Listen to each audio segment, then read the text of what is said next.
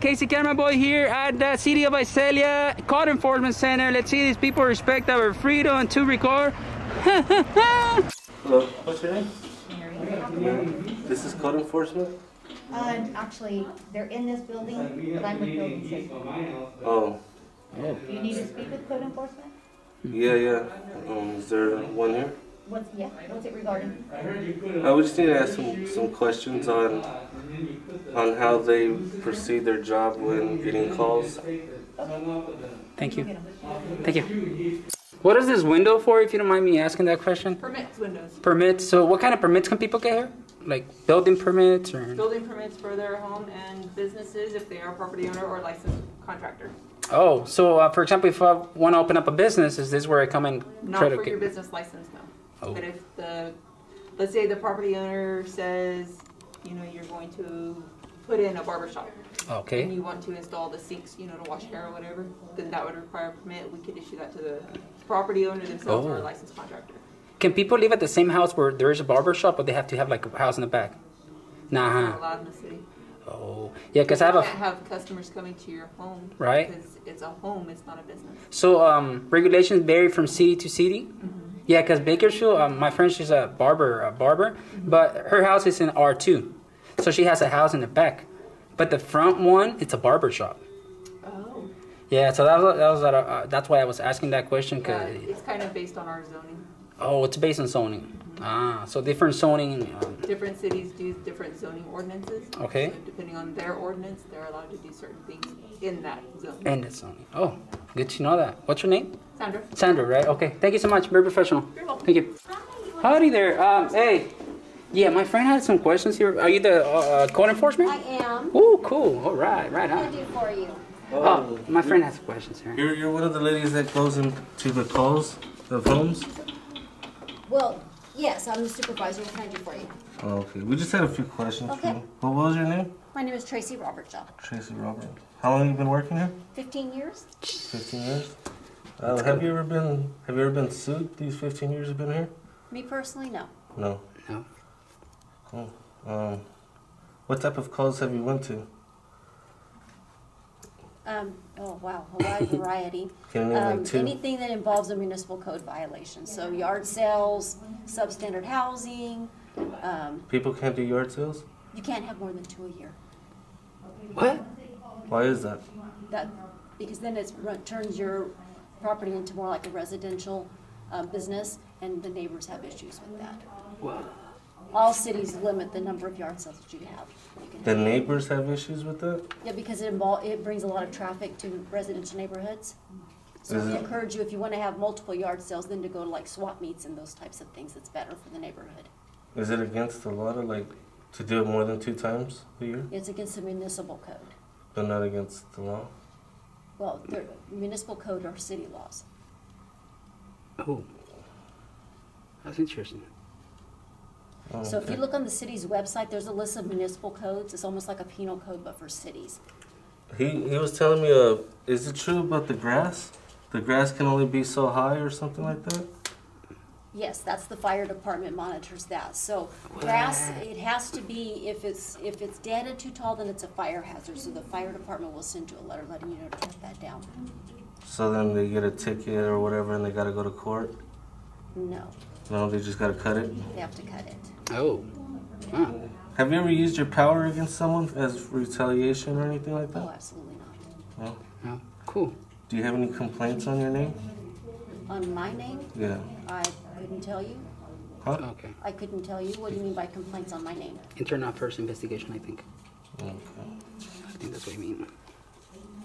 You got any questions?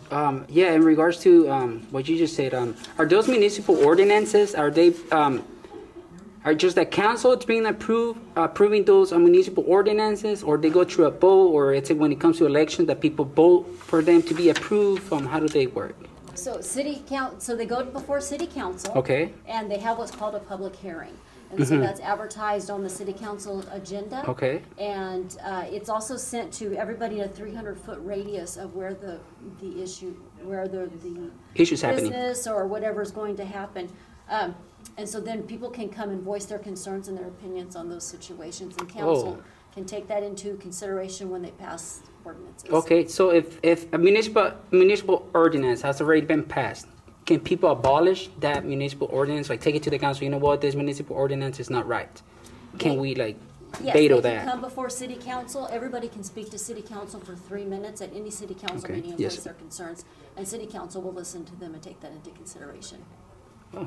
Oh, cool. Yeah. Do you have any other?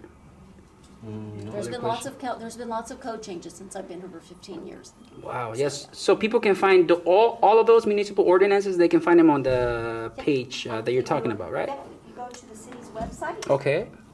Do any of those ordinances, how do you say it? I can't think of the word. I'm sorry, I can't hear you. No, think. Oh, okay. So what was it? No. What was it, the websites where people can check it out? This is the city's website right here. Okay.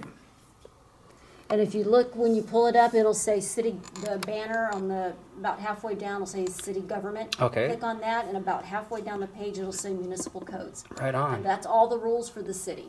Okay. It Well, includes everything from, all the zoning rules, all the rules of the roads, everything is in there. okay. So my last question beforehand, if people do more than one yard sale at a residential zone, let's say they did two, but they do a third one without letting you guys know. Are cops gonna show up to the house or? Well, if they just get a courtesy notice letting them know they can't do that. Ah. Most people don't know, so we send a courtesy notice just letting them know. Okay, And when people okay. get courtesy notices, most of the time they just do the right thing. People Okay. want to do the right thing. I mean, it kind of sounds legit, what you were saying about traffic and, the traffic that's coming to residential areas. I understand that point, but, So somebody, in order for us to even send out a courtesy notice, neighbors have to complain. We don't drive around and look for Okay. those situations. Neighbors have to complain. So if most people just be a good neighbor, most of the time your neighbors aren't going to call us. okay, so that's the key. You gotta be a good You neighbor. gotta be a good neighbor, and people do not call the city. Yes. Okay, I don't know if you have any other questions there for her. That's it. That's it. Very professional. I like to see this city is being very professional and it's treating us right. Even though we have a camera. Absolutely, we try. Yeah, we try to. We're not trying to make anybody's job difficult. And thank you for working 15 years for the city. The lady over there, she's been working 19 years. I mean, I'll be proud to say I've been working here for 15 years. I'll be honest. Very proud. I'll be really proud. Like she said, I'm 19 years. I'm almost gonna retire. I'll be proud to say that. Hopefully one day I'm gonna say that too. If you have any other questions, let me Thank know. you. I'm gonna post this business card, so in case some people have any question, I don't know if they can get a hold of you and ask you, or people from here as well. So maybe they can get their answers clear. So Absolutely. Yeah. And Okay. The card that I gave him with the city's website on it. Okay. It has our complaint line. So if Oh, somebody perfect. wants to call in a complaint, there's a phone number on there Yeah. that has a complaint line that'll walk them through the different departments to complain. And yeah, just like that, like what you said about the grass. I mean, at first I thought it was kind of like a petty municipal ordinance, but when you mentioned the fire hazard and if it's dry, it makes logic to me. It So is. I can argue that. Everything that we pass is all about safety. Yeah, and I agree. I'm actually a safety supervisor, but I just do YouTube and journalism. So, but I do got my degrees from OSHA. I went to college. I graduated from college for industrial health and safety administration, but I just tried to do this.